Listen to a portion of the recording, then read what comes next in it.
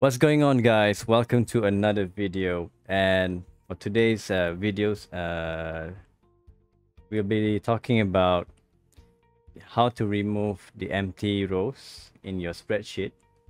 Now, a bit of context. Usually, for AppSheet users who uses the spreadsheet as their data source, you'll soon realize there'll be empty spaces once you move the data or delete the data.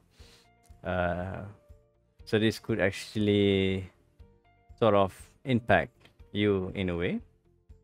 But don't worry, there is a script that I'll be providing you in this video shortly on how can we use the script when using through Google Apps script in terms of removing the empty spaces easily. And I guess let's check it out.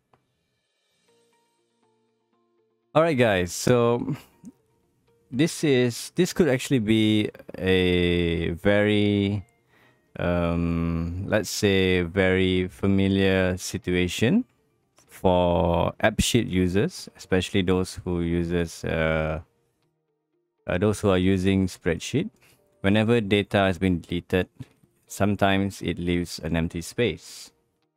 So this is actually an issue that I used to have before using AppSheet database or any cloud database. Whenever using Spreadsheet and data is deleted, sometimes, if not all, these blank spaces will appear due to the data that has been deleted. So how do we overcome this issue? One of the ways is actually we can use Google Apps script to instruct the deletion of all these empty spaces that we see here. So to do that, very simple, go to extensions in your spreadsheet, go to app script, which I already have mine here, and this is the script which I'll provide you in the comment section, in the description down below.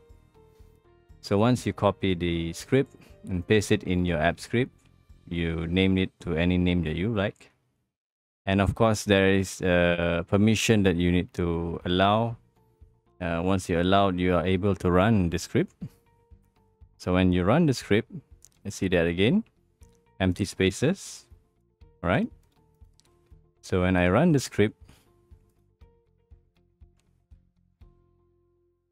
there you go, all the empty spaces are deleted.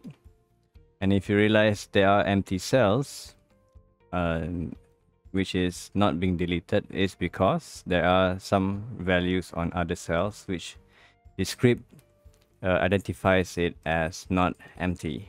So yes, should work that way. All right, guys, I hope you enjoyed the video. So of course, there's a lot of ways that we can actually utilize Google Apps script to our advantage. And of course, do let me know what else you would like to see in terms of the scripting in the comment section down below, or perhaps any new use cases that perhaps we can solve it together. So I'll see you guys in the next video. Thank you for your time. Take care. Bye-bye.